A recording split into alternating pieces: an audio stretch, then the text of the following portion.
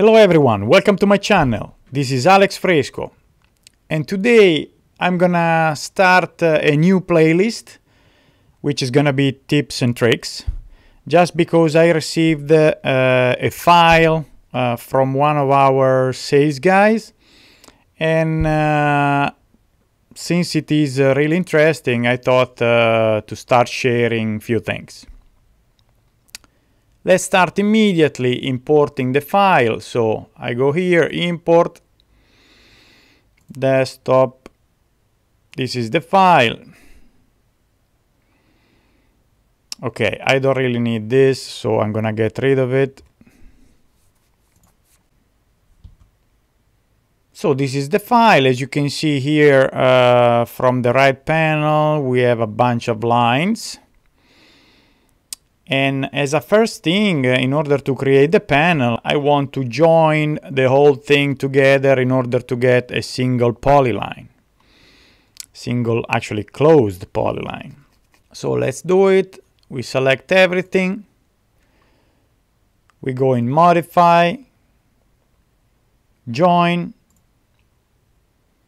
and we confirm. Look what happened.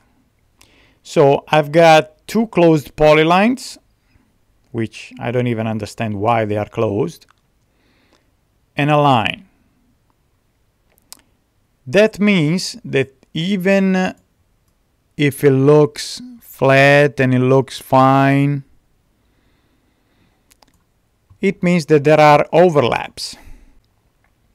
What we can do in this case, we can select everything, explode, so we go back to the original condition. At this point, we have a function in order to clean it up. So we select everything, and always in Modify, we can find, and remember that whenever you see a button with an arrow, it means that there are multiple options. So you click on the arrow, and here it is. So eliminate overlaps. So look what happened here on the right panel when I click on it. You see? Now I am able to see all the lines without, you know, the scrolling function. So we got rid in one click of all the extra geometries. At this point we can select it, join it, confirm. This is what I wanted. So single closed polyline. And now with it, we can select it, add a panel, and we are gonna create the panel using the geometry. If you are starting with a rectangular blank, remember you can enable the rectangular blank here.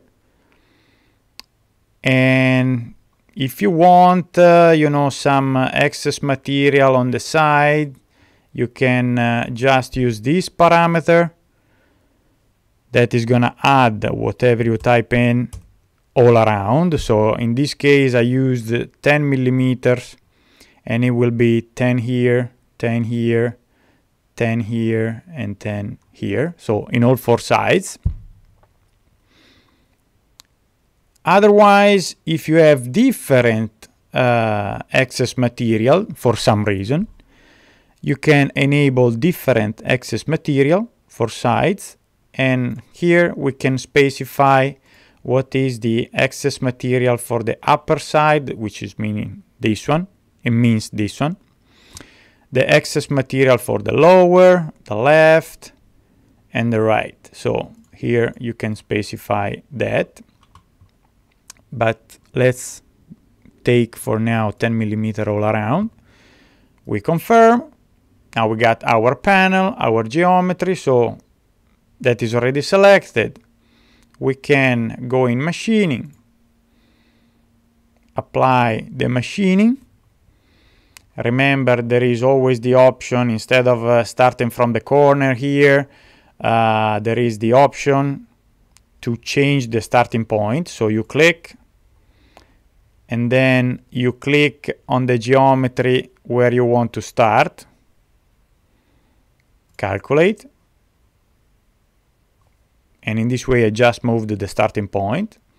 Then of course you have lead in, lead out, so you select the one that you like the most for this type of thing. You confirm, and here it is, so we can see quickly the simulation.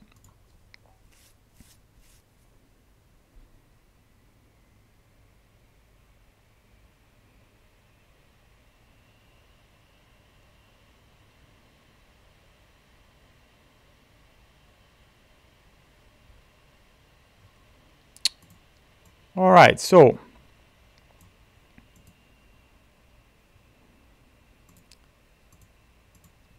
I hope this was helpful. Stay tuned for more videos. Thank you for watching. See you next time.